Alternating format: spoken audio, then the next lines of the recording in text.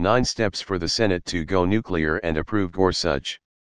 How, exactly, does the Senate go nuclear? If Supreme Court nominee Neil Gorsuch doesn't get 60 votes later this week, the showdown will probably be Thursday to overcome a Democratic filibuster of his nomination. Republican leaders will likely move quickly to change Senate rules to confirm him without the need for a single Democratic vote. The change is called the nuclear option because it blows up both long-standing rules and bipartisanship in a chamber that has traditionally valued both. It also is a complicated process that only a parliamentarian could love, the subject of 2 detailed 2013 reports by the Nonpartisan Congressional Research Service, which helps members of Congress understand congressional procedures.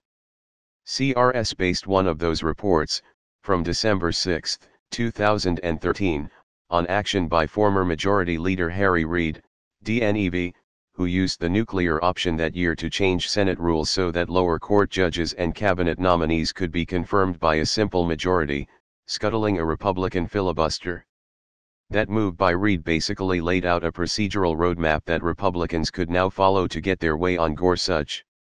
The nuclear path appears to include 9 steps that senators would take before finally moving to an up or down vote to confirm Gorsuch as the new Supreme Court justice.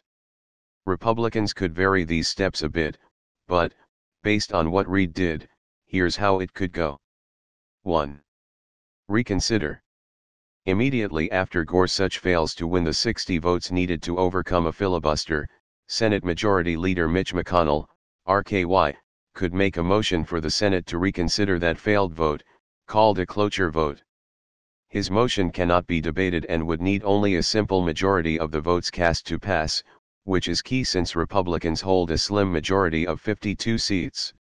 If that motion to reconsider passes, then 2. Point of order. McConnell could raise a point of order basically declaring that it will now take only a simple majority of senators, rather than 3/5, to end a filibuster and advance Gorsuch's nomination to a final up or down vote. 3. Ruling of the chair. The Republican senator presiding over the session that day, and sitting in the big chair at the top of the dais, would rule against McConnell's point of order because it contradicts current Senate rules. This is all part of a carefully choreographed procedural dance, so McConnell would be expecting this. 4. Appeal the ruling. McConnell would then appeal that ruling of the chair and ask senators to vote to overrule it. 5. Vote to overrule. The Senate would vote on whether to overrule the chair. Once again, Republicans need only a simple majority to win this vote. If the ruling is overturned, then 6. Democratic point of order. Senate Minority Leader Chuck Schumer, DNY, could raise a point of order essentially declaring that the old rules should still be followed, and 60 votes should still be required to end the filibuster on Gorsuch's nomination. 7. Ruling of the chair 2. The presiding officer, who, remember, would be a Republican, would surely rule against Schumer. 8. Vote to overrule 2. Schumer could then appeal that ruling and ask for a vote, which he would undoubtedly lose. If the ruling of the chair was upheld, it would confirm the new rule requiring just a simple majority to advance Gorsuch's nomination. 9. Revote cloture, to end filibuster.